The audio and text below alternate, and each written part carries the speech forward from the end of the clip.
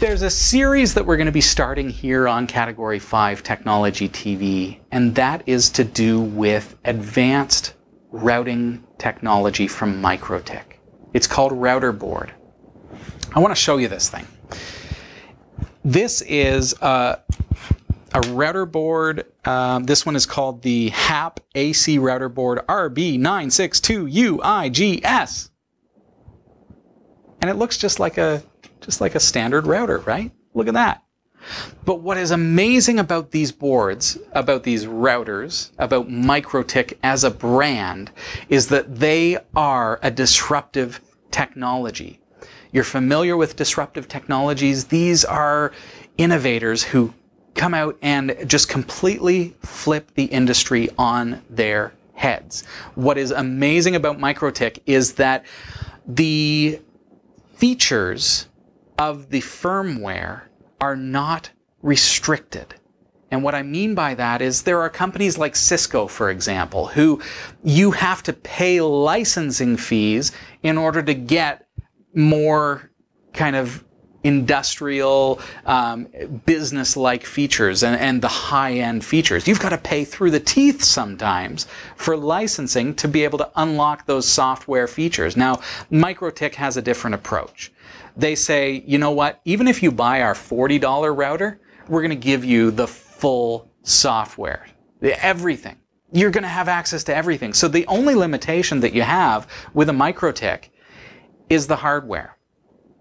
Lucky for us, they have a gajillion of these kind of devices. They've got a wide range of hardware available to us.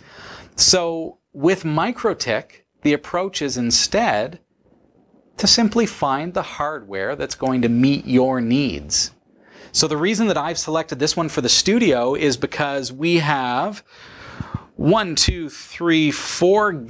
Ethernet ports. We've got a gig port for connecting uplink to our modem.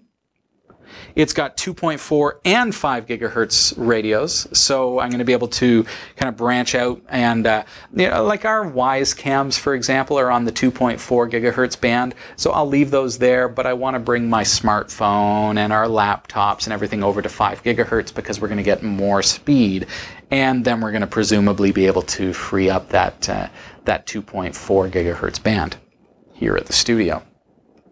There are a couple of different things that are really, really neat about this device. I mean, they are really, really hardcore good quality, but they are about 1/10 of what you would expect to pay for similar features. And I really, really mean that. I mean, you'll notice on the side there's a USB port. One of the first things that I ever did with a RouterBOARD is I used that USB port, which by software, because it's not limited, remember? So I wrote a script that could turn on and off the power to the USB port. Why would I want to do that?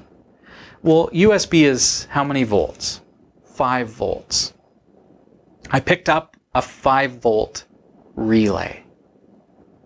And I set it up so that a USB cable went into that relay, and I could, in the software, turn off and on the power to that relay, basically tripping the circuit. So that relay then had the power cable, which was 12 volts, going to my modem. My RouterBOARD was then, the software was checking every 5 minutes, is Google responsive, is Twitter responsive, is Facebook responsive, and a couple of other websites, including my own. Are they responding to pings? If they're not responding to pings, let's try again in 5 minutes. And if they're still not responding to pings, I'm going to cut the power on the USB port. And what that then did is it cut the power on the relay, which tripped the 12-volt signal to turn off my modem. And then it waited 5 seconds. I programmed that into this, and then fired it back up again. The relay tripped back, the modem powered back on, and essentially what I had done is I'd unplugged and plugged back in my modem without ever having to be present or even know about it. As soon as the internet seemed to go down, because this is a very common problem at the time with my particular modem, I would have to power cycle that modem basically like once every few weeks. But by using a MikroTik, I was able to do that programmatically using the USB port. So all that to say, it's completely open in such a way that I can utilize all of the features of the router without being software restricted.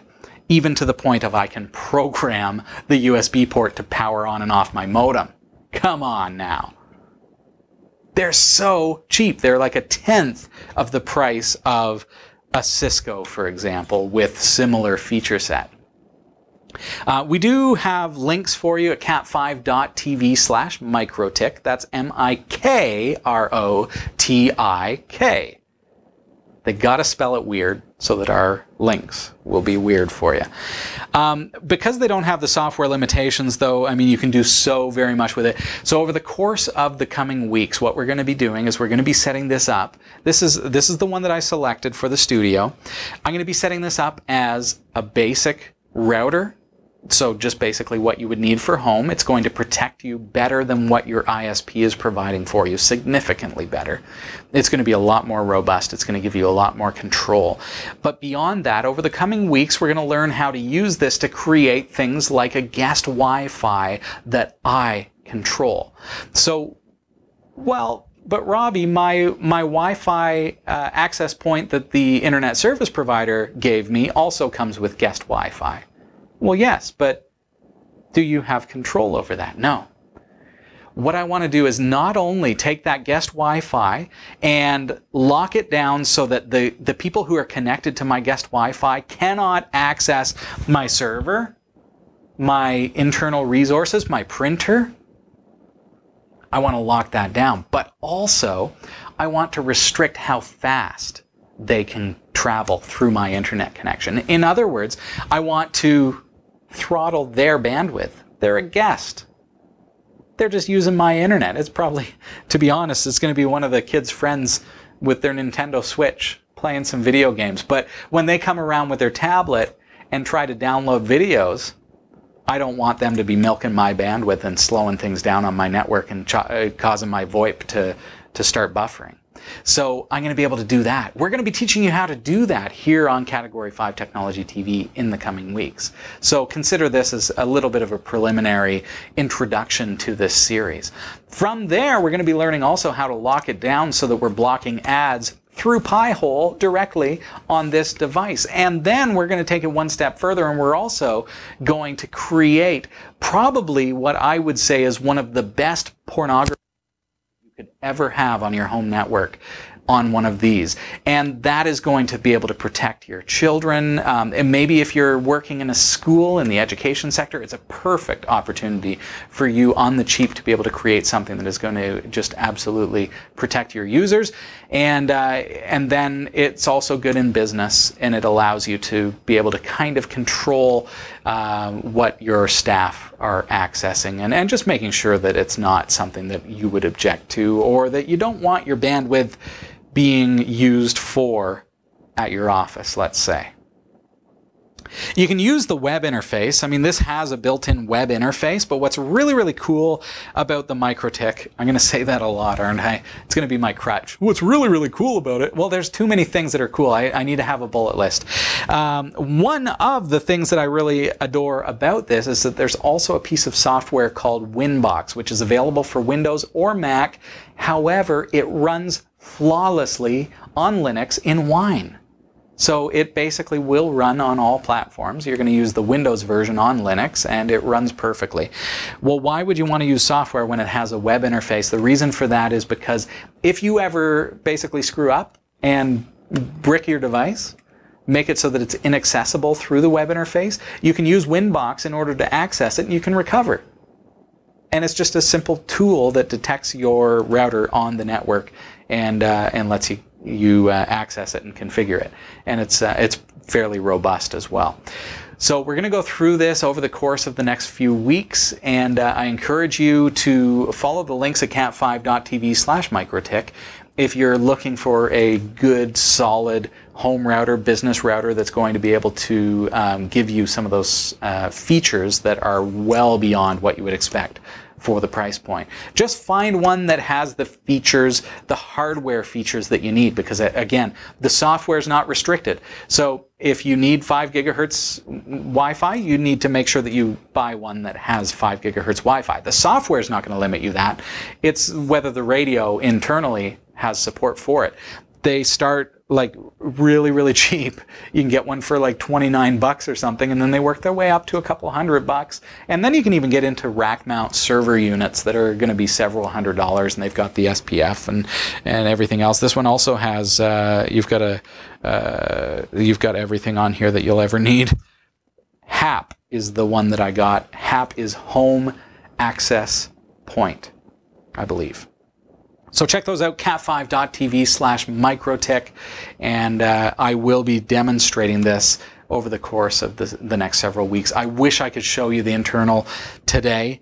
Unfortunately, because of limitations to our studio right now, I'm not able to bring it up on the screen. I'm not able to show you or teach you how it works. I really wanted to be there this week, folks. It's coming, and I can't wait. I'm going to be teaching you a lot of stuff about these devices. They're really cool.